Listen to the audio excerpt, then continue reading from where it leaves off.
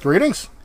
Or, considering, it's May 6th, and 2 days ago, it was, May the 4th. Yes.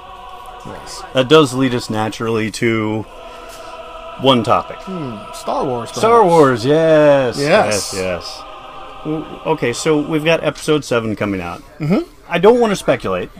Yes, you kind of do. Yeah, I totally want to speculate. Okay, but I understand. You're trying to hedge your bets. Yeah, and, I'm kind of like, eep, but I want to leave it alone. Mm-hmm. I understand.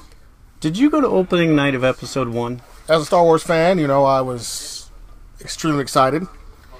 And when I left, I was not confused, but don't think the result was, met my expectations. Okay. Which, of course, as high as our expectations are, that makes perfect sense. A little disappointed. Right. I'm a real movie geek, right? Mm-hmm. Like, love me some movies.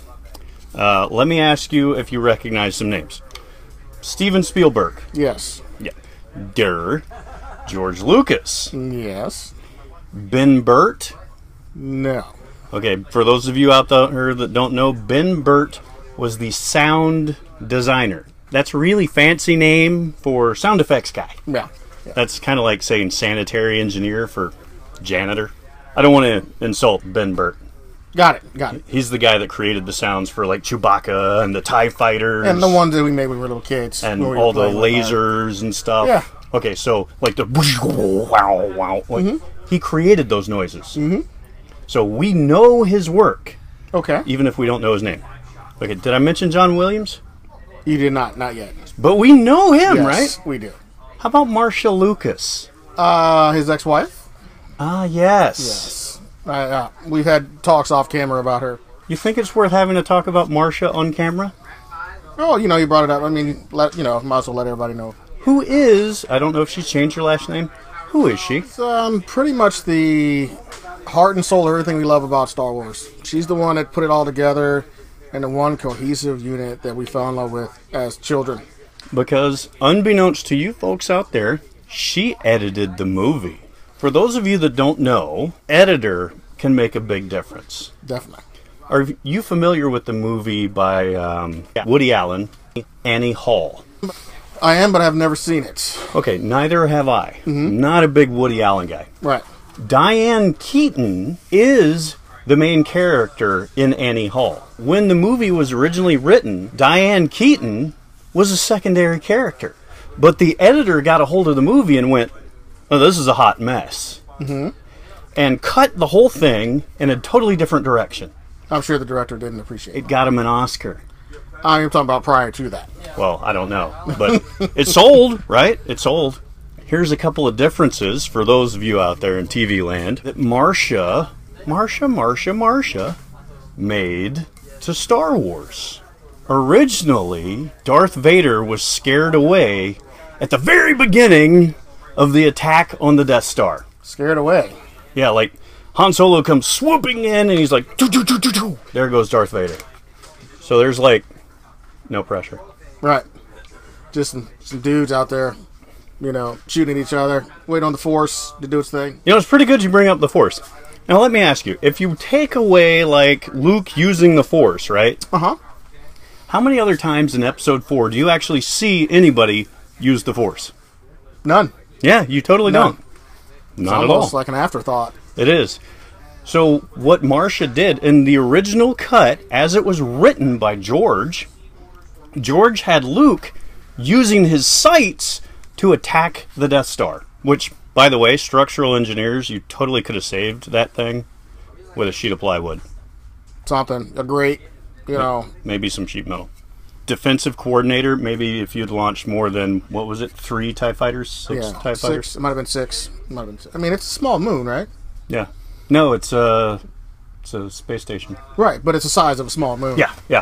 Must have been down for maintenance. And it could house Star Destroyers. They were probably all on strike. Oh, yeah. Yeah. Because, they weren't getting paid good wages. I might revolt for that, too, Teamsters and all.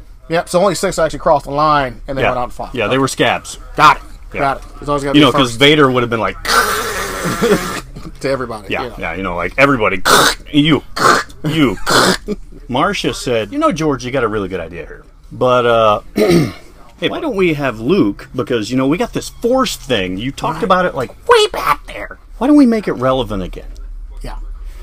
So Luke hears Ghost Obi-Wan. Use the Force, Luke. Luke, are you okay? Yeah, I'm fine. And then he, you know, does his thing. And it probably didn't cost any extra other than the voiceover. Yeah, totally. Luke, are you okay? Yeah. Because it really, the Force has always been invisible, Yeah, i.e. cheaper. yeah, Nothing wrong with that. yeah. And actually all they had to do was, like, edit out some footage. Yep. So the film got a little shorter. It worked, though. Totally worked. Because now you remember this Force thing. Right. And now you're like, ooh, the Force, it actually works. Yeah. Right up until it becomes midichlorians. I mean, we'll leave that. You mean an STD. Right. Right. Well, we're By back the way, on 4. if you're in a galaxy far, far away, wear a condom. Protection's important. It Put a is. helmet on that soldier. Yes. We'll leave that alone. Yep. But you're right. This is a kid show. Well, not really. The big kid show. Yeah. And Marcia had Luke and Leia, when they're doing that swing across the bridge, she had them do the kiss for good luck. Because George and Marcia split up between Empire and Jedi. George is the one that made them be brother and sister in Jedi. Is that right? So George is the one that made it creepy. Yes. It was kind of creepy when you thought about it, you know? Yeah, because Marcia's the one that in Empire added like that love triangle thing with Leia and Han. Yeah. Right? Little sexual tension's always good Yeah, for you know. any movie. Yeah. And Erwin Kirshner directed the shit out of that thing, man. Yeah. She was obviously very important for our love for one of the, you know, greatest trademarks to ever come around. Did you have a shirt or anything on for May 4th? You know, it's a sad, sad day. I did not. And it actually made me realize, do you know what I only have one Star Wars shirt.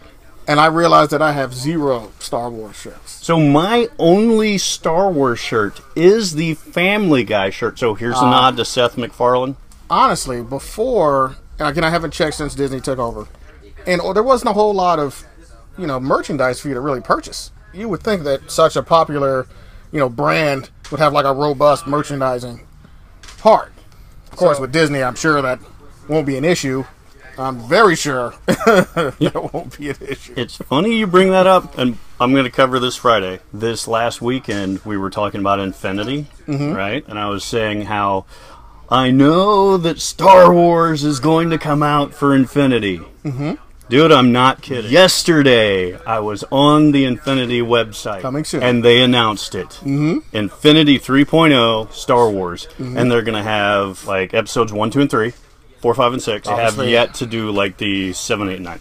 Obviously. You know, you had people who are like, oh, the mouse buying Star Wars is, like, the worst thing ever. And I'm like, are you kidding me? Disney gets, like, 5-year-old kids and will wait forever until they get old enough, and then they market the crap out of them. Hello, Christina Aguilera and Justin Timberlake and Kurt Russell. Kurt Russell's a Disney kid. I was not the aware of computer that. wore tennis shoes.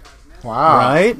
Going back to, like, Marcia Lucas, I was actually embarrassed because... Instead of Obi-Wan, it should have been Marcia. We need you. But anyway. So, and it was cracked.com, for those of you who want to read it. Cracked.com did an amazing article on women that were really important in history and were written out of history. One of them was Rosetta Tharpe, another one was Marcia Lucas, and there were 3 other ladies, but those 2 stood out because Rosetta Tharpe's important to rock and roll. I love some rock and roll and blues. And Marcia Lucas. When I read about that, all of a sudden I went, now you've got the missing element, right? Because when you watch 1, 2, and 3, it's very cold, it's very clinical, but when you watch 4, 5, and 6, it has a lot of heart. You had her touch on it, yeah. And there it was. So that makes you curious, did he edit 1, 2, and 3 himself? I don't know about the editing, but I do know that he wrote them, and I know that he directed. You know, Tito, we get so far into talking about what we're talking about that we always forget this, man. Where are we? We are standing in the Hobby Chest. We are. It's on Western Boulevard. It is. It's in Jacksonville, North Carolina. Most of the time. Most of the time. Unless you're in, like, some alternate dimension. Yes. And being, you know, fanboys, that can totally happen. So if you're in the Onslow County area in North Carolina, and you're looking for something to do, if you've got a hobby, you like RC cars, RC planes, you like building models, you like comic books, you like strategy games, role-playing games, Tabletop games. If you just want to meet somebody new that shares your hobbies or wants to help you spend your money, or if you want some advice, come on in, say hi to Mr. Dan, and he will help you out. Hopefully we'll see you at the Hobby Chest. Yeah. Does that kill? I think that covers it. Yeah, I mean... Okay, so in the meantime, stay safe. Take care. Do great things. Drink more coffee.